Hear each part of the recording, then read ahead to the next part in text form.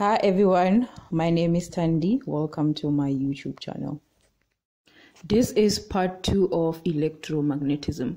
In part 1, we discussed how a current carrying conductor creates a magnetic field, and we also spoke about how to determine the direction of the current and the magnetic field using the right-hand rule for both a straight wire and a solenoid. I would suggest that you first watch that video. I will leave the link to part 1 in the video description. In this lesson, we are going to be talking about 1. How current can be induced by a changing magnetic field. 2. The magnetic flux. 3. Faraday's law of electromagnetic induction. 4. Direction of the induced current in a straight wire using the right-hand rule. And 5. The direction of the induced current in a solenoid using the right-hand rule as well. And lastly, we're going to be talking about real-life application of electromagnetic induction. In this very busy slide of mine, what we are looking at is a bar magnet showing the North Pole represented by the letter N and the South Pole represented by the letter S. Around the bar magnet, we have magnetic field lines. The field lines appear to be emerging or coming out of the North Pole and moving towards the South Pole. So you see the direction of the arrow at the North Pole is pointing away, whereas the direction of the arrow at the North Pole is pointing towards the South Pole.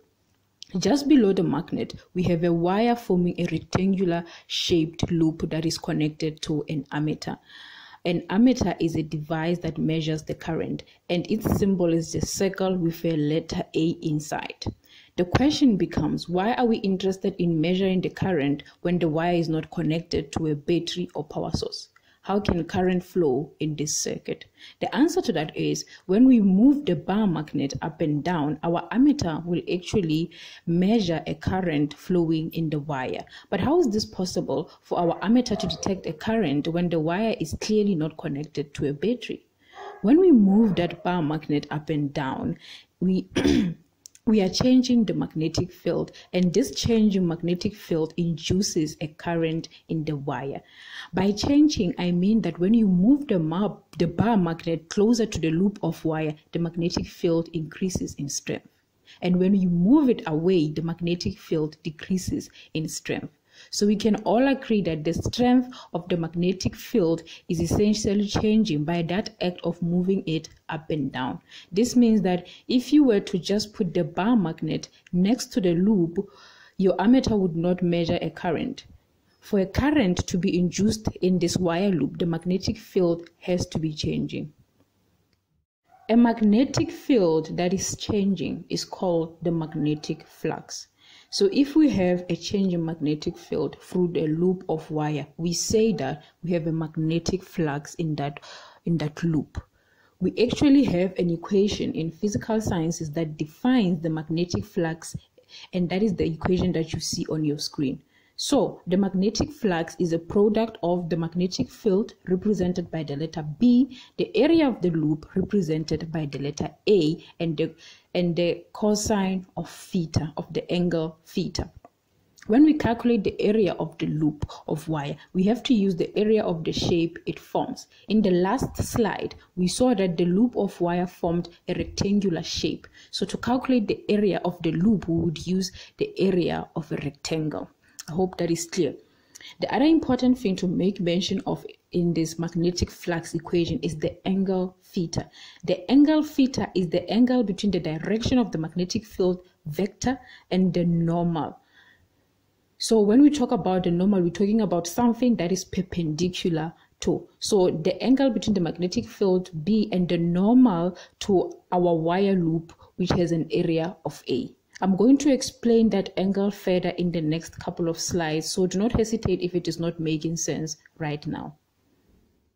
Right now, I would like for you to imagine a setup where we have a bar magnet above a loop of wire.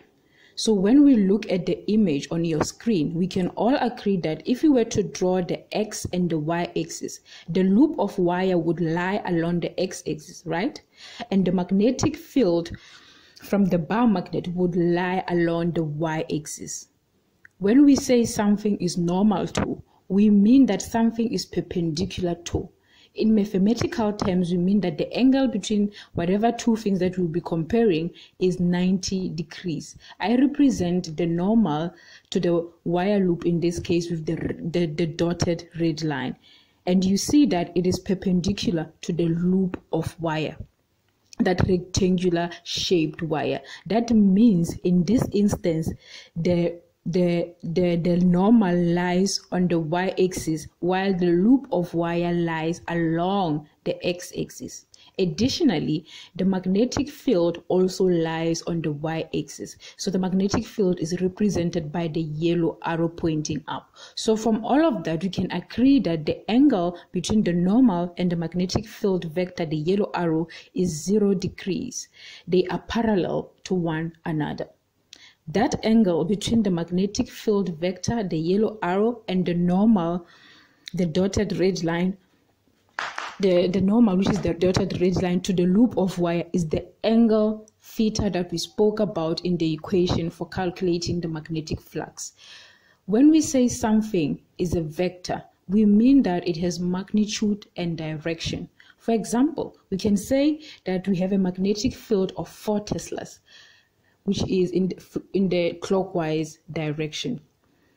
That means that magnetic field has a magnitude of 4 and that its direction is clockwise. I hope that is clear.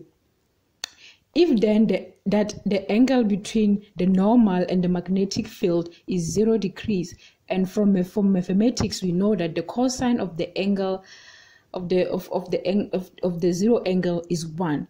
The magnetic flux is then just calculated by using the product of the magnetic field B and the area of the wire loop A. We can also consider a situation where both the magnet or the magnetic field and the loop of wire lie along the x-axis. Now, the angle between the normal, the dotted red line, to the loop of wire and the magnetic field vector, the yellow arrow, is 90 degrees. They are perpendicular to each other. So theta is 90 degrees in our magnetic flux equation. From mathematics, we know that the cosine of 90 is 0. This means that in this scenario, we would have 0 magnetic flux. If the magnetic field and the wire loop are parallel to each other, there would not be an induced current in the loop of wire. We have an equation that describes this way of inducing a magnetic field in a wire using a magnetic flux, and that is Faraday's law of electromagnetic induction. It says that the EMF, symbol Greek letter epsilon, is proportional to the rate of change of the magnetic flux, with a symbol Greek letter phi or phi, I'm not sure. But then when we move the bar magnet up and down, when we have a magnetic flux, we induce a current in the wire, and because now we have a flow of current, it means we also have voltage flowing in the wire, or there's voltage generated, and that is what we refer to as the EMF. So the EMF is the voltage that is generated. This equation means that when the magnetic flux increases, the induced EMF or voltage will also increase. And if it decreases, the induced EMF will also decrease as well. The n in the equation refers to the number of loops. So sometimes you won't just have a single loop, it can be 1 or 10 loops. So if you have 10 loops, then the value for n would be 1. The important thing here to take note of would be the negative or that minus sign that indicates the direction of the EMF, or it also implies that the induced EMF tends to oppose the change in magnetic flux. We will see how it does that in the next few slides. So let us now imagine ourselves a situation where the bar magnet is moving towards the loop of wire. So the direction of the bar magnet is indicated by the black arrow pointing downwards. The south pole is approaching the wire loop. The increasing magnetic field from the magnet induces current to flow in the wire. The induced current in turn induces a second magnetic field in the wire. So now we have two types of magnetic fields. We have the permanent magnetic field from the bar magnet and the induced magnetic field because there was current flowing in the wire. We can all agree at this point that the direction of the field line near the South Pole is towards the South Pole. So that is the red arrow that is pointing up. According to Faraday's law, the induced EMF will be such that the induced magnetic field opposes the increasing magnetic flux. This means the induced magnetic field will set up a field pointing down, blue arrow pointing down. It is almost like you will set up a sort of a south pole near the approaching south pole of the bar magnet. So you have two south poles now, and we know that they will repel each other. If we use the variation of the right-hand rule, where your thumb points in the direction of the induced magnetic field, which is down in this case, and the other four fingers curl in the direction following current flow, then we find that the direction of the current to be clockwise. So look at the yellow hand on the diagram to see how to use the right hand rule. Now we have a situation where the bar magnet is moving away from the loop of wire, and the south pole is moving away from the loop. The decreasing magnetic field from the magnet induces a current to flow in the wire.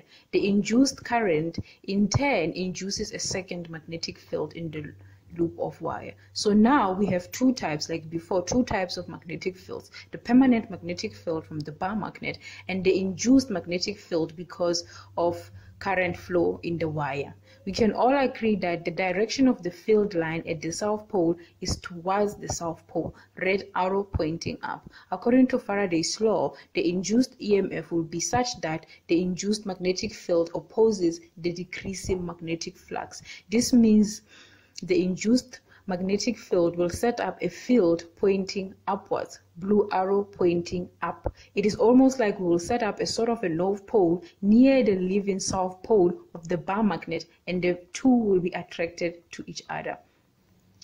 If we use the variation of the right hand rule, where your thumb is pointing the direction of the induced magnetic field, which is up in this case, and the other four fingers curl in the direction following the current flow, then the direction of the current in this case is counterclockwise, as indicated by the yellow hand on the diagram.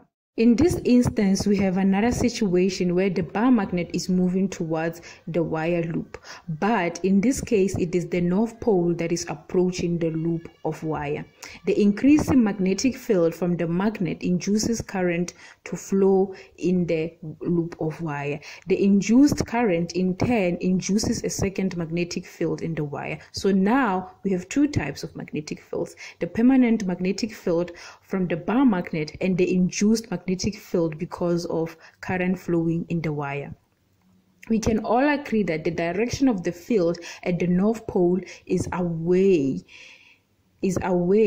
so that is the red arrow pointing away or down. According to Faraday's law, the induced EMF will be such that the induced magnetic field opposes the increasing magnetic flux. This means the induced magnetic field will set up a field pointing upwards, blue arrow pointing up. It is almost like it will set up a sort of a north pole near the approaching north pole of the bar magnet, and the two will repel each other. If we use the variation of the right hand rule, where the thumb points at the direction of the induced magnetic field, which is up in this case, and the other four fingers curl in the direction following the current flow, then we find that the direction of the current to be counterclockwise, as indicated by the yellow hand on the diagram. Here we have the bar magnet moving away from the loop of wire, and the north pole is moving away from the wire. The decreasing magnetic field from the magnet induces current to flow in the wire loop. The induced current in turn induces a second magnetic field in the loop of wire. So now we have two types of magnetic fields. We have the permanent magnetic field from the bar magnet and the induced magnetic field because of current flowing in the loop of wire. We can all agree that the direction of the field line at the north pole is away from the north pole, that is the red arrow pointing away or down. According to Faraday's law, the induced EMF will be such that the induced magnetic field opposes the decreasing magnetic flux.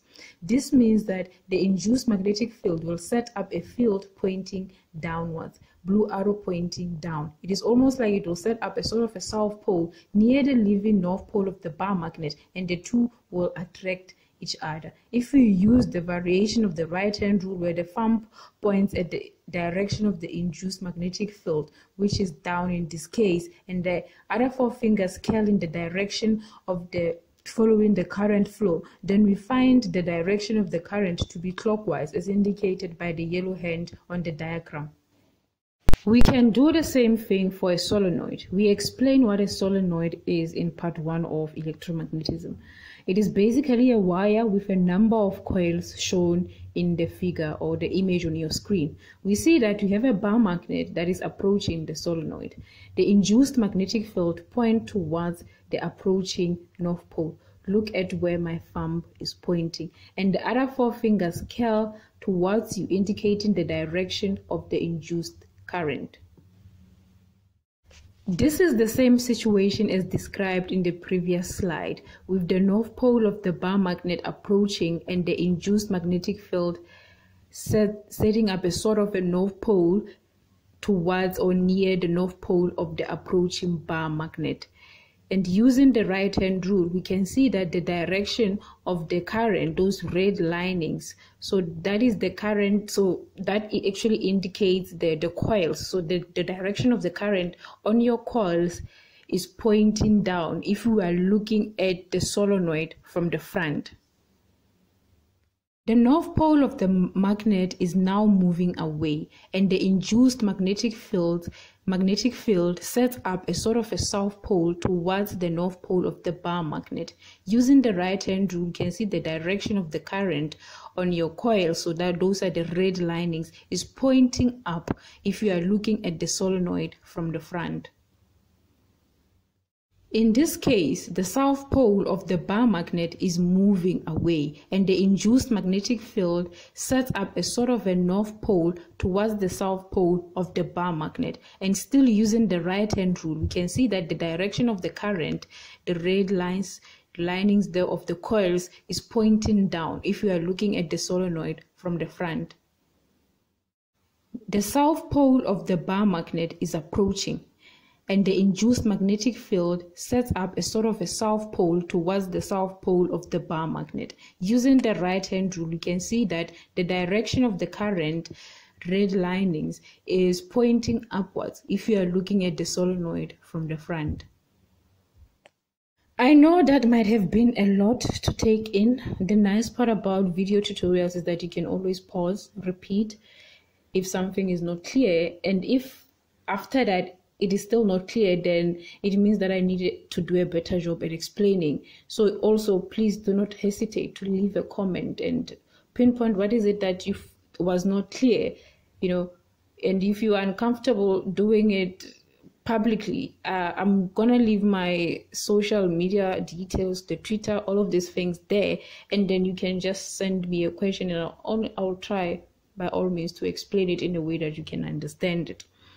So before I go, this principle of inducing current in this fashion by just moving a magnetic field past coils of wire is used actually in the generation of electricity, because you can induce a voltage. So if you think about it, that is a pretty cool application, And yeah, so this is it for today's video.